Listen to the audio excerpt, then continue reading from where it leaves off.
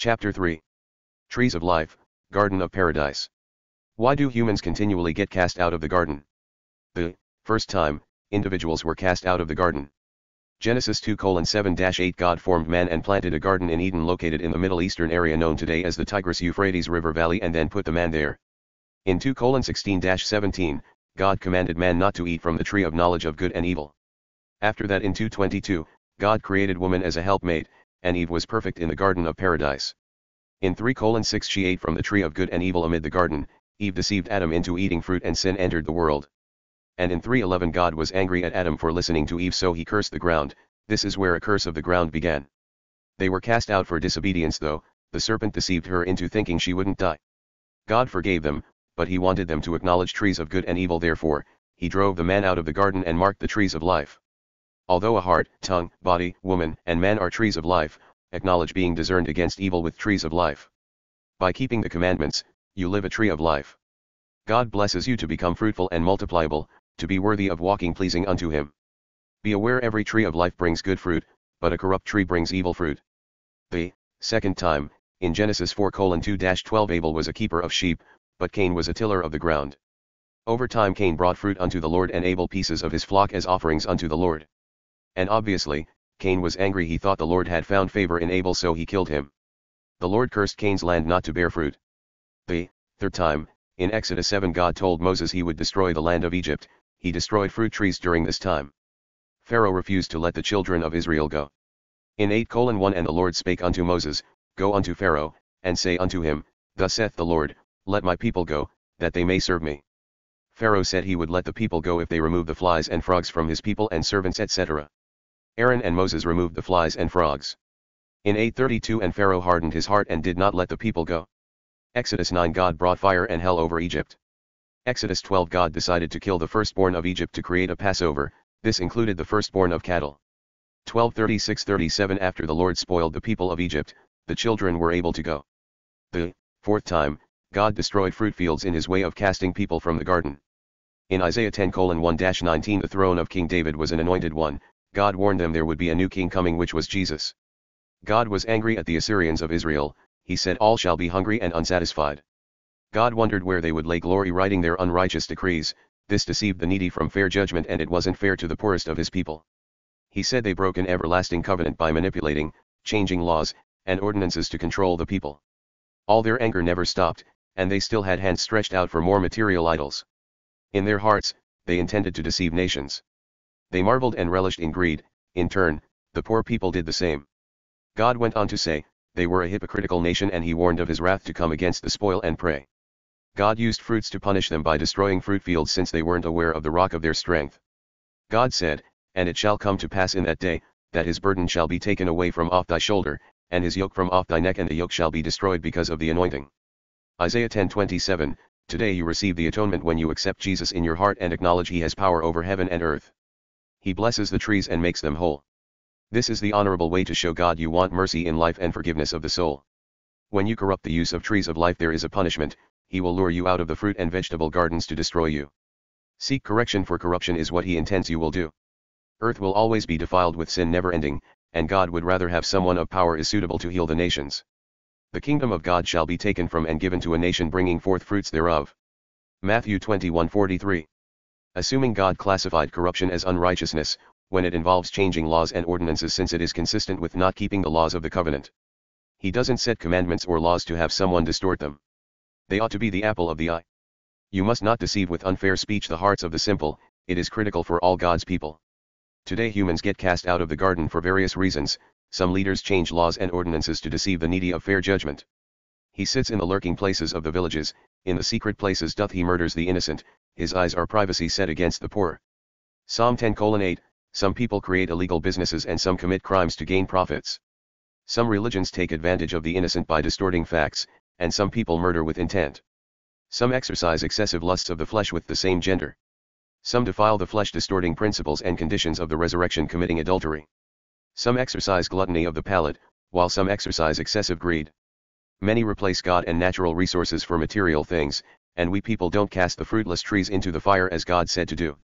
Now the axe is laid unto the root of the trees, therefore, every tree which brings not forth good fruit is hewn down and cast into the fire.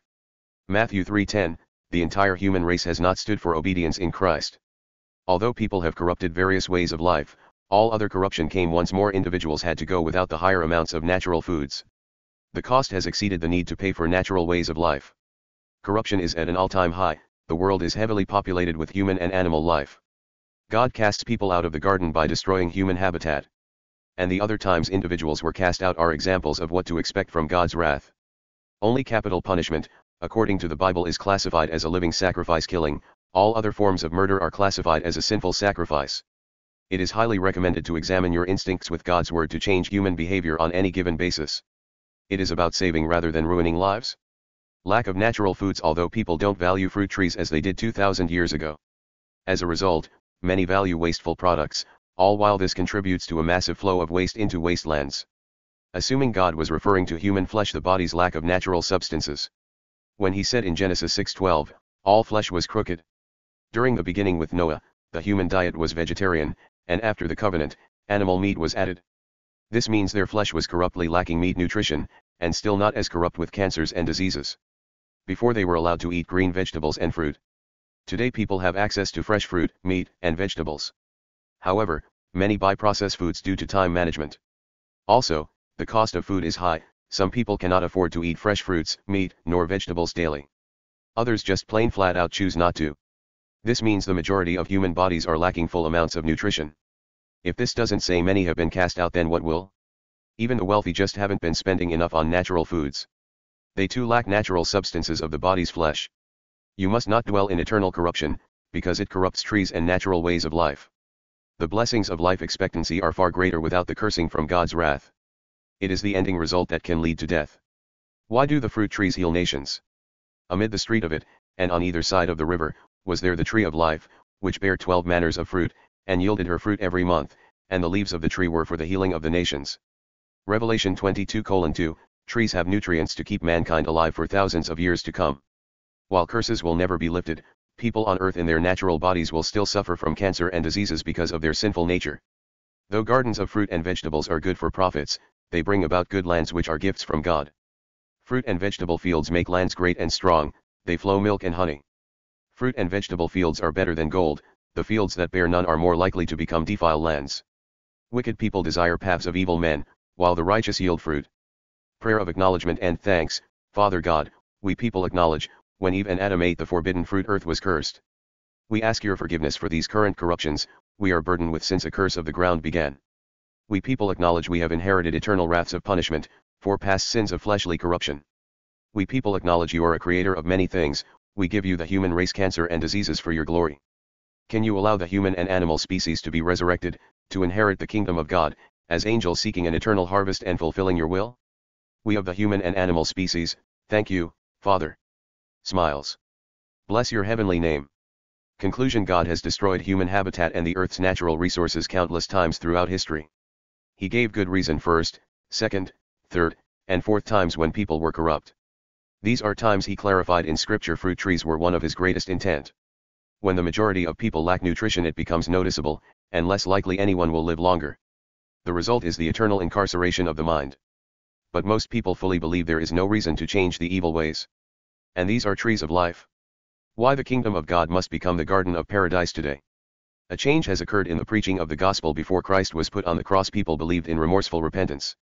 What was promised in the Old Testament in 1 Chronicles 17:11-15 has been fulfilled. Once the Son of God took his reign, the remorseful repentance belief started decreasing. It has become more about forming heaven that is built upon a justification foundation, of self-gratification. This form of heaven undermines Christ's teachings and doesn't encourage becoming justified according to a harvest, which has led to an increase in mental disorders, etc. Remarkably, thoughts of a new living God formed here on earth with grace in sanctification, as the higher denominator in a newcomer will send the demons scurrying for cover. Many people have given up on earth's kingdom of paradise because less remorse results in the consuming fire of hell. But what I have noticed, most preachers do have a call to the altar, with a member to guide you through prayer. This works for believers, the righteous sinner, to overcome current and past sin. In Matthew 9:13 Jesus says, "For I am not come to call the righteous, but sinners to repentance." This refers to non-believers, the unrighteous sinner. Prayer and repentance work together, but there are more steps to repentance. How to get more from prayer with repentance?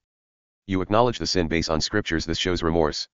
Then ask God's forgiveness of those sins, along with guidance throughout the journey of changing your evil ways, and name them one by one. After that, rejoice to God and give Him glory for all the things He has blessed you with, and acknowledge the good that still exists in your life. Daily if needed. Mainly a beautiful forest of fruit to eat comes to mind, along with hope, joy, and peace. Over a couple of centuries, most people stopped planting trees with fruit, and urban development helped drastically change the forest trees landscape. Regular trees ruin a landscape appearance and put leaves on the neighbors' lawns for them to clean. If you want forgiving neighbors, don't plant trees that will wither on their lawns. While everyone waits for a new living God, there has been a complete shift in the earth's appearance. Isaiah 32:15-16 says, "The wilderness be a fruitful field, and the fruitful field be counted for a forest. Judgment shall dwell in the wilderness, and righteousness remain in the fruitful field." The benefit of fruit trees is cheaper food to eat, harvest for profit, hope, a righteous judgment, less corruption which brings more acceptance from God. Also, peaceful inhabits, sowers, reapers, righteousness, and trees of life for healing. With man's inventions, people became the spoil, with spoils came more corruption. The result, fewer sowers, fewer reapers, fruit come at a higher cost, less hope, a vengeful judgment, less righteousness, more corruption, no peaceful inhabits, and not enough profits from the fruits. As the world increase in numbers, it has not increased joy according to harvest. Once again, it has been more about price rather than amount. And with the price you have to watch it rise rather than care about the amount being sold. From my knowledge of sales, just watching prices can result in fewer profits. Not enough supermarkets keep regular prices, and not enough customers value the prices to pass word on to other consumers. As a result, most people murmur about prices, resulting in fewer sales. The world increases its joy by equaling the number of fruit trees to the number that doesn't bear fruit. You don't dare say it can't be done, just look at the number of trees that bear no fruit to the numbers that do. This is the only way to increase righteousness in a new God's eyes. When trees of life increase, there will be a greater garden of paradise here on earth, in which the new living God can become accustomed for the royal coming. Why would He even show up, with more people becoming consumed with material stuff than His appearance? Should God also become content with material stuff? He would need a gun, rifle, electronic devices, trendy clothes, not just a home, but a massive house, a ton of vehicles, catered foods, and plenty of soft pillows on the bed. No. God will come to save the lost unrighteous sinner. The more you exclude Him with material stuff, the less likely He would come. Kinda selfish, huh?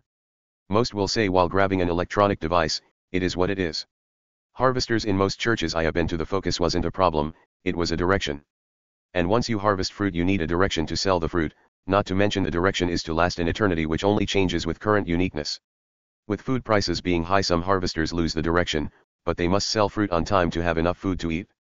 They look for affordable suppliers to increase demands, and with every batch of fruit there are spoils, though it is the smallest amount, it too will increase profits. What should you do with the spoils? You find a reason people need the spoils. Though the spoils are barely rotted, it is the fruit that wouldn't sell.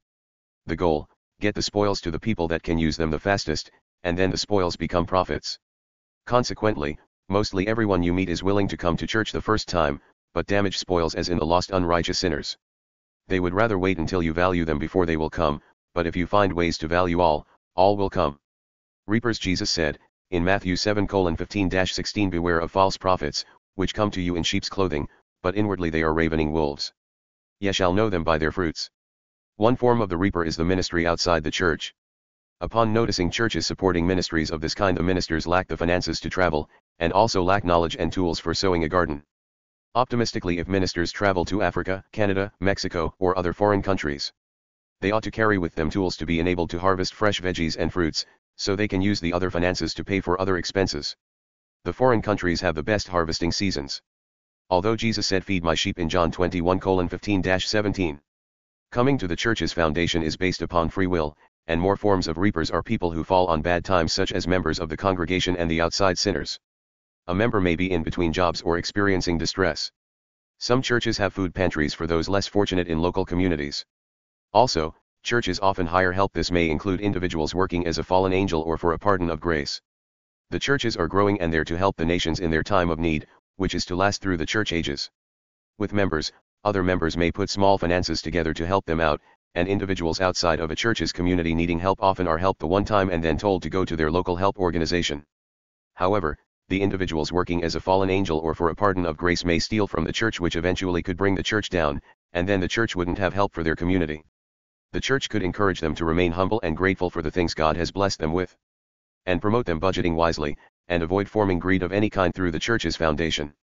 Otherwise, the churches that help watch the company they bring, and if anything does go down, contact local authorities.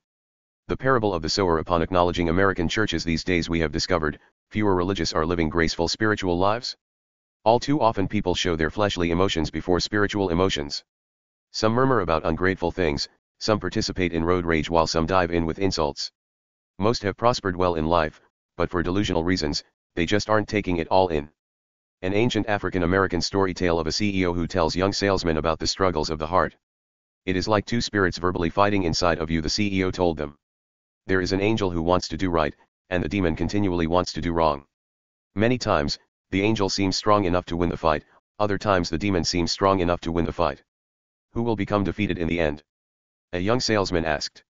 The CEO answered, the one you don't believe. Many in churches today have been believing a seducing demon spirit. When you believe a spirit forcing seducing desires, it conforms into an evil enemy spirit that devours and ruins your life. Jesus told a parable that illustrates why some people hear the word and do not understand, have yet to live fruitful lives. In the parable, Jesus compares the hearing and understanding of various types of ground on which seed is sown. Matthew 13:18-23, what he did say, is receiving the word on the good ground makes you hear and understand, and in stony places or among thorns is by the wayside which makes you not hear or understand. Of which, you learn the soil of the ground must be good for God's word to produce a harvest in your life. You must properly receive the word for it to work in the heart. Cultivating your heart for a spiritual harvest involves plowing the soil first. The same reason some people haven't planted fruit is the same reason some haven't embraced spirituality wholeheartedly. Their response, oh, when Jesus comes back, believers will live like angels. Although he has had his final death decree. Do you know why Jesus isn't coming back? Yet too much acknowledgement of false prophets and material stuff. Why a paradise garden ought to be in everyone's yard. To increase hope, joy, peace, righteousness, and natural ways of civilization once again. Not to live any differently, but an individual garden needs to be more flexible in life today. With great hope, a new living God is acknowledged in the world someday. Why the need for more sowers? To increase awareness of the eternal harvest and replenish lands of the inheritances. And have reapers change their evil ways. How labor can be increased. Once you increase natural food production for family and friends, the workflow increases, and then people become healthier and stronger.